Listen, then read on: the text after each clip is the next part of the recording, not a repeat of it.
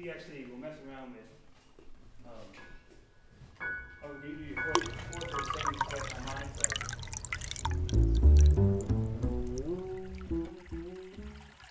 Remember rolling cameras? Speed. Speed. Camera. Okay. Yeah. Ooh. I see a big boy. Football player on ESPN. Never mind. That's what football players do. So you just gotta stare at the camera for a while? Okay. Is she drinking now? Am I drinking? Well. Choked up on the couch. Yeah. We're still rolling. Speed. And camera. People think this comes from a faucet. We do that again? Yeah, I messed up. First drink. People think this comes from the faucet. It comes from a protected watershed. The forest filters my water, and I protect the forest. In our entire country, there are only 6 major metropolitan areas like this: Boston, New York, San Francisco, Portland, Tacoma, and us.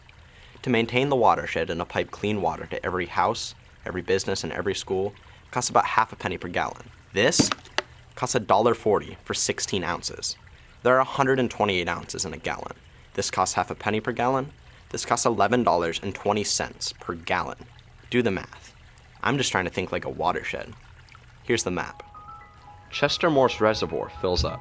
Walsh Creek. Rock Creek. Taylor Creek. Peterson Creek. Madison Creek. The Cedar River fills up half of Lake Washington. May Creek. Coal Creek. Kelsey Creek. Forbes Creek. Juanita Creek. Denny Creek.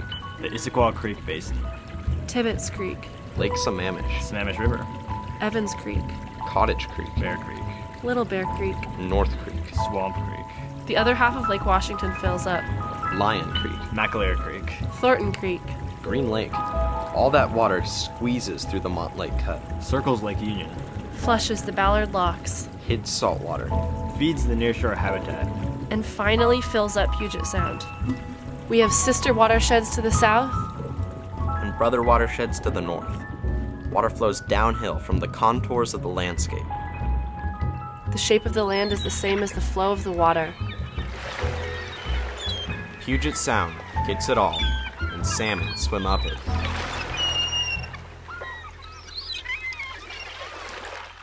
I live on Kelsey Creek. I go to school here. We play against these schools. I get gas here. My girlfriend's house, my buddies live here. I get my water from here, and when I flush my toilet, it goes over there. The shoes I'm wearing were manufactured in China. I get my food from the grocery store, which gets my food from somebody else's watershed. Sometimes I go to the farmer's market, and that food comes from here. Then in a hurry, I get fast food from here, here, here, here, here, here, and here. And my garbage goes there. My recycling goes this way, compost that way. And the air I breathe comes in from here. Rain falls pretty much everywhere. And stormwater pollution runs off all the rooftops and the lawns and the driveways and the streets. And it all goes in there. King County, Snohomish County. City boundaries cut right through streams. School district boundaries divide up the watershed like this. Imagine what it would look like if city boundaries and school district boundaries had the same ecological logic as the watershed. This would be my city, the city of the Kelsey Creek Basin. And I would go to the Kelsey Creek School District. I would live in the city of Thornton Creek and go to the Thornton Creek School District. I would live in the city of the Cedar River Basin. And my school district would have the same name. That is what the first people knew. They knew their watershed address stream by stream. They built their settlements based on the confluence of rivers, floodplain, and estuary. That's where the food was. The streams divided the landscape and the seasons provided sustenance because salmon swam through this whole story. And it was probably going on for at least 5,000 years. 40 to 50,000 people distributed in something like 260 longhouse villages. The next people that came along, they built their cities based on the grid system, a new kind of logic for dividing up the landscape. Seattle, 1856. A guy sketched it from a sailing ship anchored in Elliott Bay. He is looking at Safeco Field and the ferryboat docks, only he doesn't know it. What he sees is a massive blanket of continuous old-growth forest. Trees 1,000 years old, right up to the Elliott Bay shoreline. In the center of town, he sketches Yesler's sawmill, busy shipping timber to San Francisco for the gold mines and the new railroads. North of town, the Methodist Church. South of town, Madame Damnable's establishment, a brothel. Seattle, 22 years later. We got ourselves a respectable little town. 41 years later, a small city. 53 years later, 80,000 people.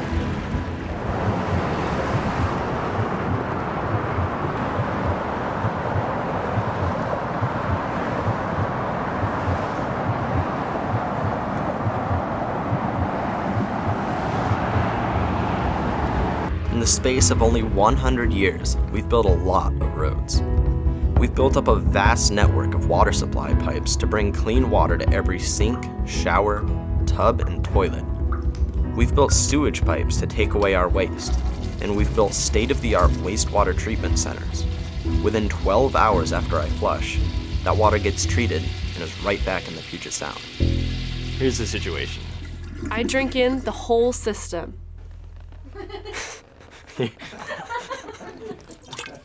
There's a 22% permanent cap on annual water withdrawal for all human use from the Cedar River. 1 million people a day depend on it, but it's capped at 22%. If I gave you 100 pennies, you can only use 22 of them. If I bought you a whole pizza, you can only eat 2 slices. That's because we need 78% in the river so that salmon have enough water to swim upstream to their spawning grounds, and so that they won't get stuck in dry gravel beds. We need 78% in the river so that the ballard larks can get boats up and down from sea level to lake level. We need 78% in the river so that the floating bridges can float. Because if the water level in the lake changes more than a foot or two, the bridges will snap. We have to manage the watershed very, very carefully. And right now, we are using between 18 and 20% depending on the season. That's our current consumption. That's just 4% below our annual limit. We're really close to the permanent cap of 22%. And then it gets even more complicated because the human population in our region is growing by about 18,000 people every year. That's 50 people a day, or 2 people every hour. It's not going to work. It's not gonna work. It's not going to work. But of course it's gonna work. I live here. That's the whole point of going to school, to figure out how to solve problems like this. I want to know my watershed address.